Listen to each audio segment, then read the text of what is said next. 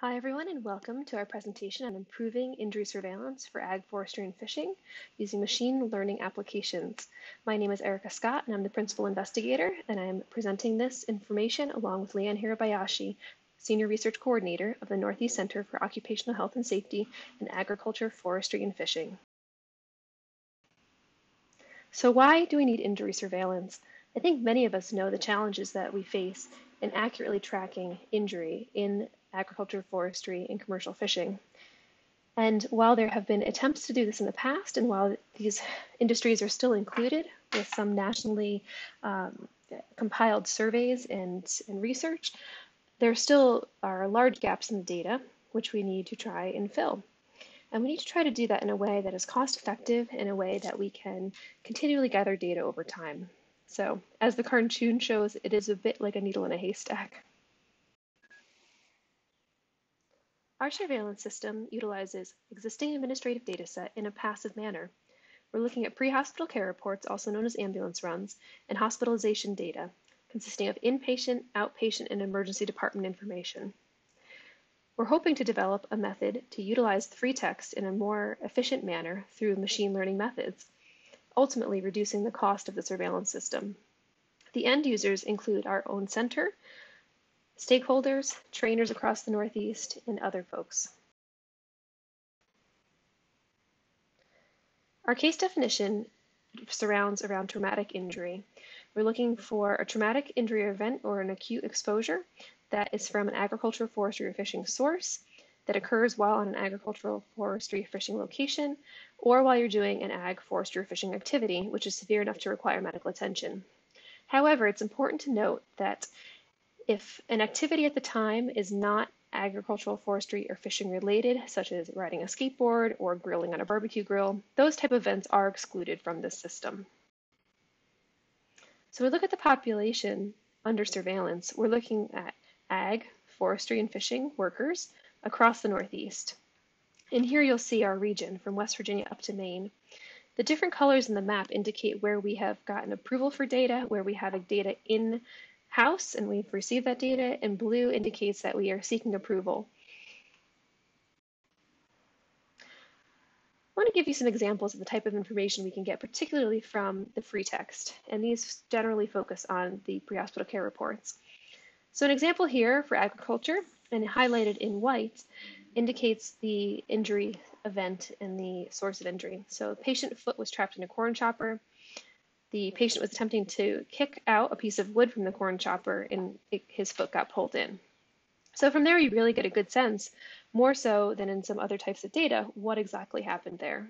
And of course, in addition to that, we have the information from the actual PCR event related to the medical outcomes of that. So an example for logging that we can look at is when a patient was stuck and trapped by a falling tree. And this notes that this patient was freed by his coworkers. So that's a great indicator that there's an occupational injury. Further, it goes on to describe how this patient is extricated from the woods, and it really shows the involvement and how far they have to travel in. So it gives a sense also of the timing for these injury events. Now let's bring up this particular patient's corresponding hospital record. So we can see here that from the ICD codes, the external cause of injury codes, we can see he was struck by a falling object. He has several broken bones. However, what we don't know here, if we just looked at his hospital record, is that this is a logger. So by combining the two data sources, we have a much richer narrative to what actually happened to this particular patient. Now moving on to an example for fishing, we can also see here the detail in the injury event. So this particular patient was a worker on a lobster boat using a fishing knife. It describes the injury that he obtained while using that fishing knife.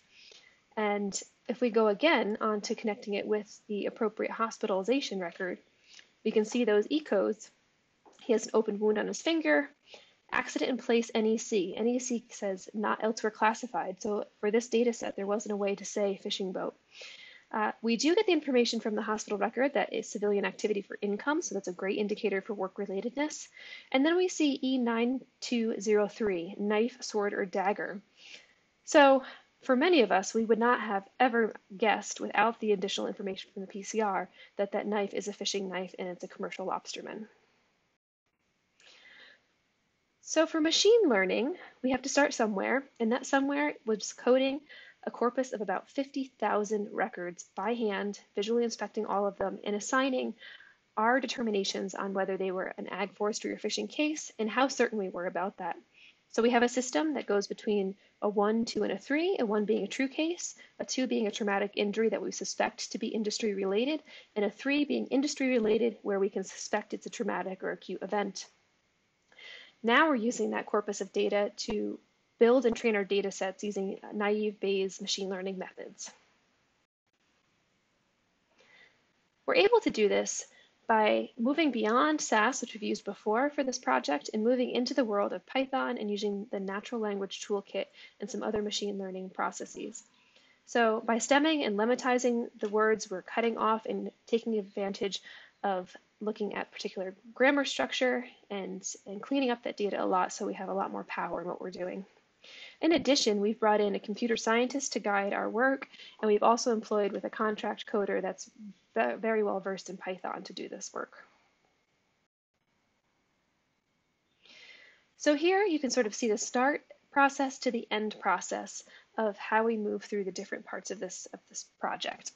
So it goes from the very beginning where we download the pre-hospital care report data from the state EMS portals. And this, of course, is after we've received official approval and gone through all of the IRB necessary to obtain those data.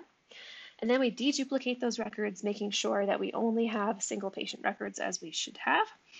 And then we go ahead and apply exclusion rules. So we're taking out any records that have a destination type of nursing home, for example, or have a dispatch reason of a transfer, lifting, or intercept.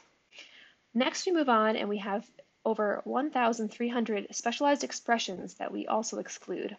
So for instance, if we're looking for an agriculturally related case for tractors, we would want to exclude every time the word tractor trailer is present in the free text. And you can imagine for motor vehicle incidents, that's quite often. So things like tractor trailer or other commonly used expressions that may contain an agricultural keyword are excluded. This includes a whole plethora of road and street names, so a whole variety of our keywords with street and road and avenue and circle after them, for example. Or if you think about some place like a business like Dress Barn, we would not want to be looking at those type of records. So that's just a little example of the types of exclusion criteria that we apply. Then we go ahead and we search for the stems of the keywords.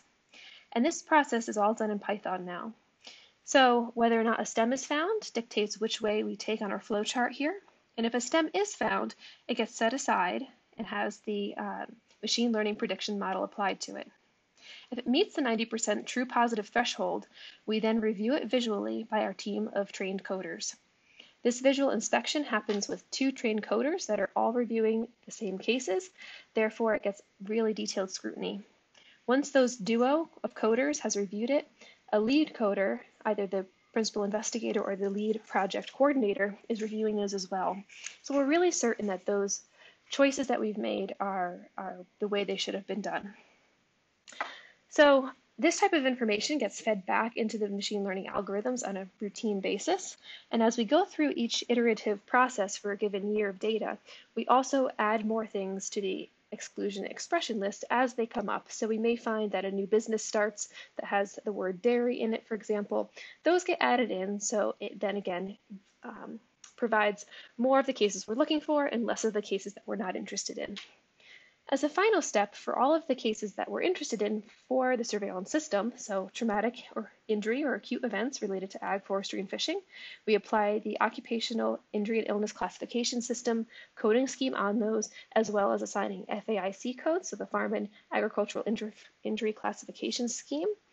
And we also apply other codes that are helpful for us, knowing is the injury itself, was it unintentional, was it intentional self-harm, was it a violent interaction, for example, or the injury severity, was it a fatal injury or a non-fatal injury.